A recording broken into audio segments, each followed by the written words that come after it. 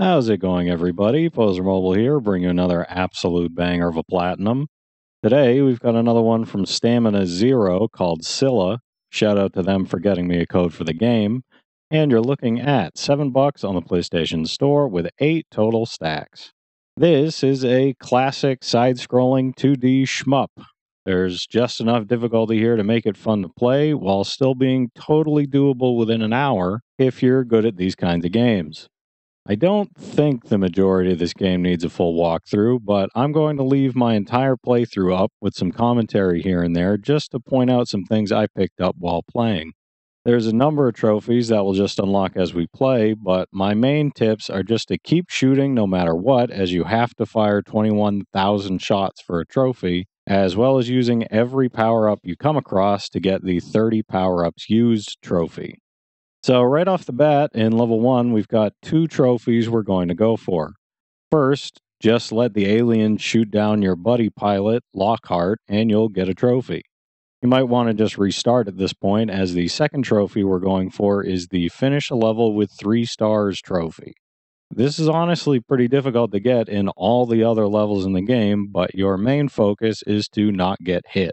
You get a big chunk of points at the end depending on how much damage you've taken, so that, along with carefully taking out all the easier ships in this level, makes it an ideal spot to get this out of the way.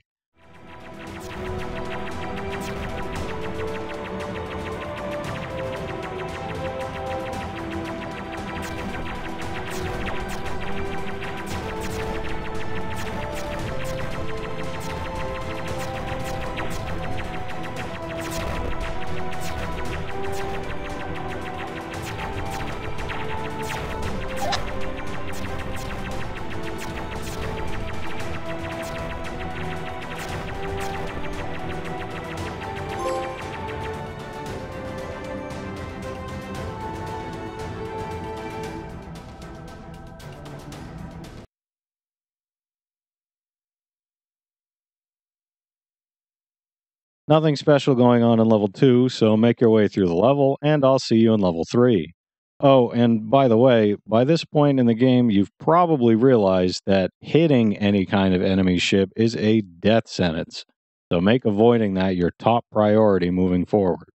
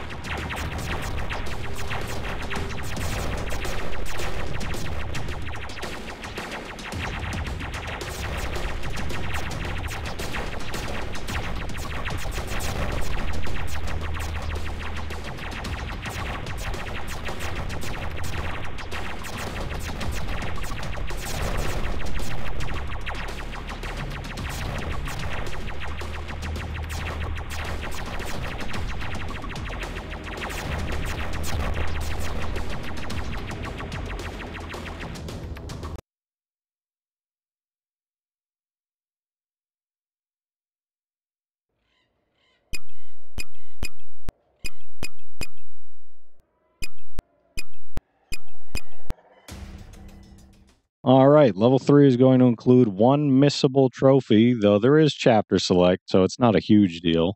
When you have the option to talk to Lockhart during this level, don't skip the dialogue, as I'm sure you've been doing all along. Instead, while he's talking, pull your ship up behind his and blast him a few times until he dies, getting you the Lusting for Death trophy. The missile shooting bike guys are a bit of a pain. Try to take them out the moment they appear on screen, as trying to dodge the missiles as the bike moves past you gets to be a pain, especially on higher levels when there's more than one. Use the slow down time power up to your advantage here.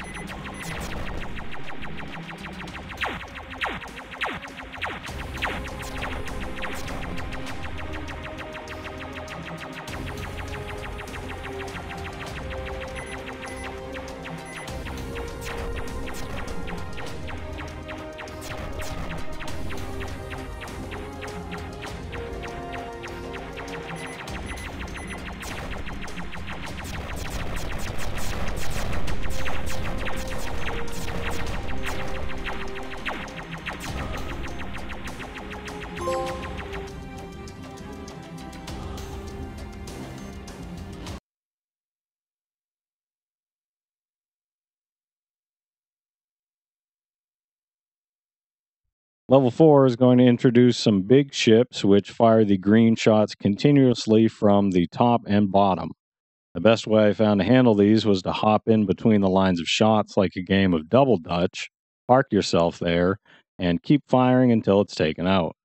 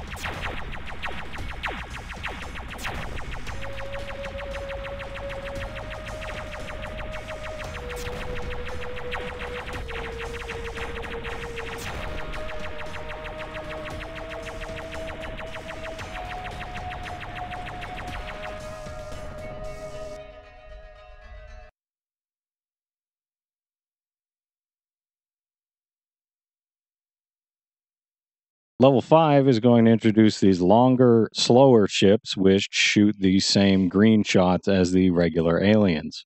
Once they get halfway across the screen, they'll race past you and off the screen, so make sure you're not in the path of one if you don't take it out.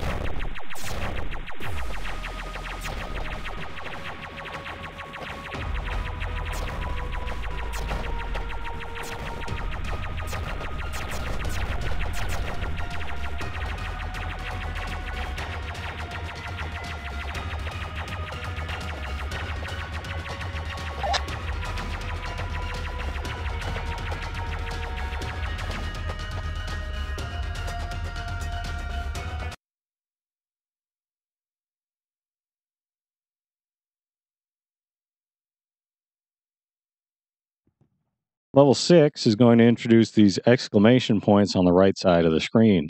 This is your notice to not be in that lane, as there's going to be a fast moving ship going from right to left once the mark disappears. You can absolutely dodge these if you're close to the left side of the screen, but just be aware of where they're coming from.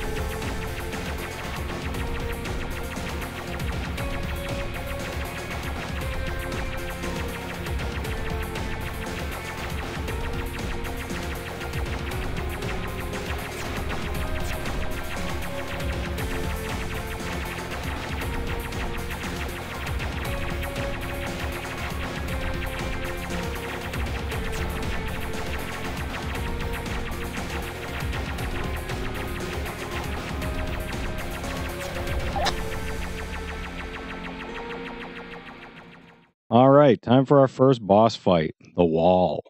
Our targets are the two areas between the turrets, not the turrets themselves.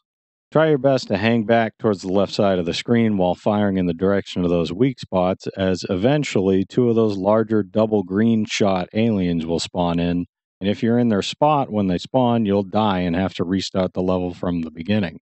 Focus on one of the weak spots, then focus on the two aliens that spawn in, and finally finish off the last weak spot.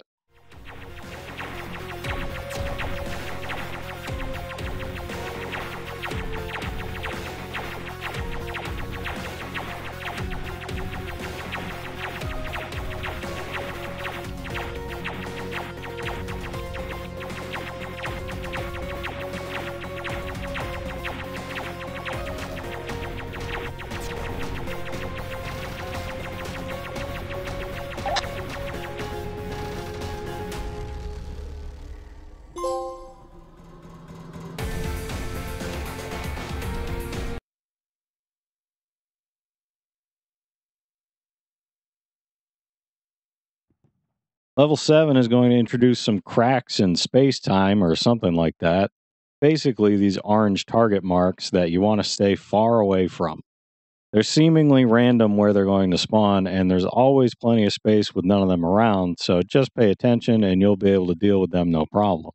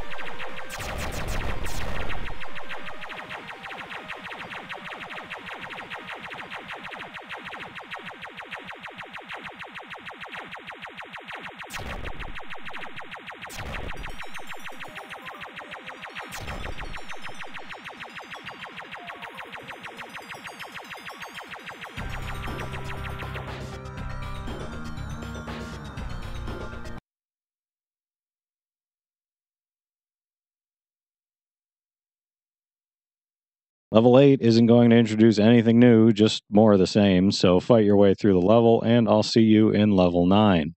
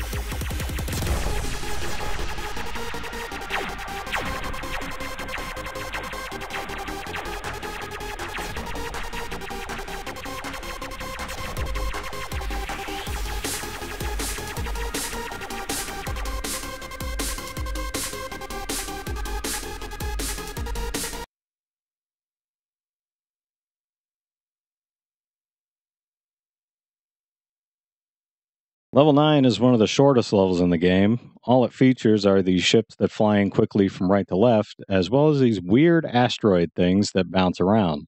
Killing one of them will unlock the Know Your Enemy trophy. After you get that trophy, you can pretty much just stick to the bottom of the screen and avoid everything just fine. It should only take you around 2 minutes to finish, so I'll see you in the final level, 10, for the final boss fight.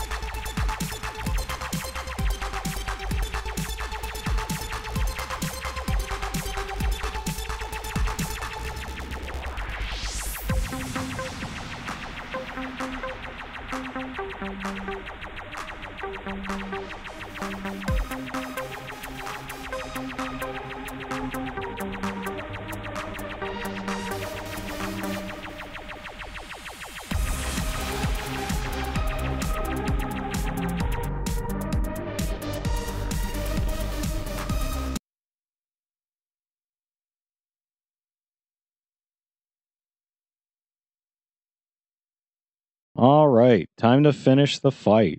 We've got the final boss fight, and you're going to have to take him out twice to unlock the platinum. There's a choice once you beat him, spare or kill him, and each one has its own trophy. The boss will always do the same moves in the same order, so if it takes you a few tries, you should be able to memorize the pattern. Avoid the explosions, then stick to the bottom of the screen once he starts his missile attacks, moving back and forth to avoid the shots. And once he finishes it, the two middle cannons will open up to damage. I chose the bottom first, but either one works. You can't move through the beam he fires, so you're forced to go through another set of attacks before attacking the second cannon. He'll attack in reverse this time, using missiles first, then explosions, so use the same strat as before, then move up to the top half of the screen to work on the second cannon.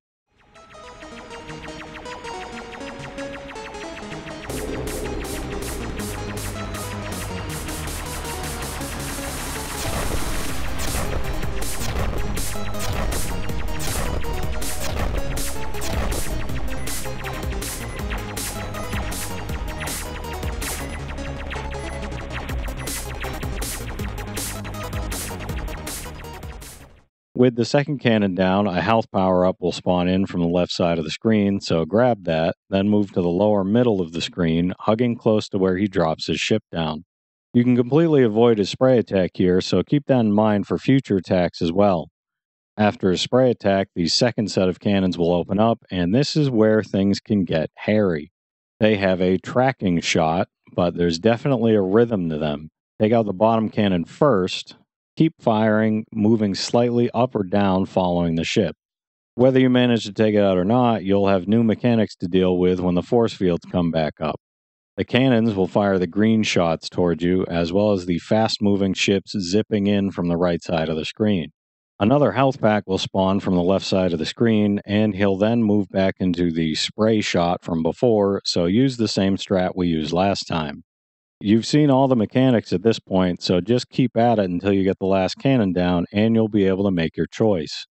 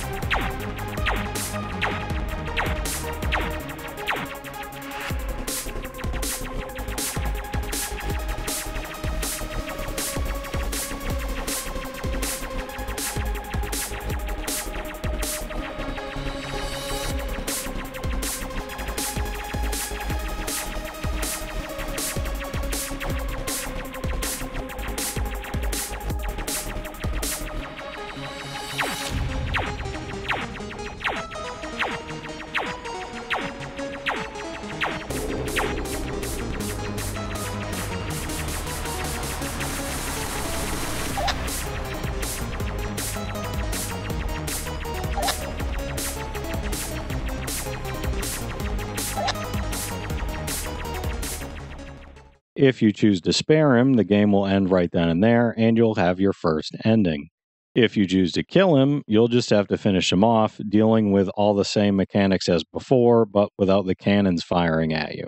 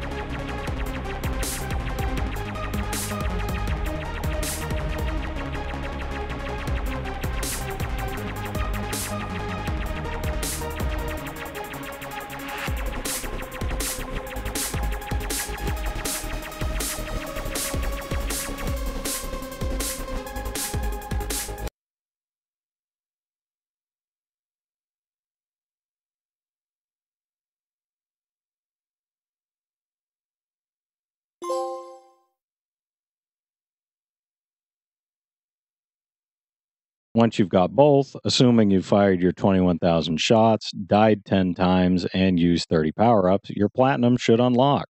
All right, that'll do it for me though, everybody. Super simple, easy, cheap, fast platinum today. If you enjoyed today's video, be sure to leave a like, comment down below which number platinum this was for you, and subscribe to the channel for more trophy hunting content. This was number 967 for me.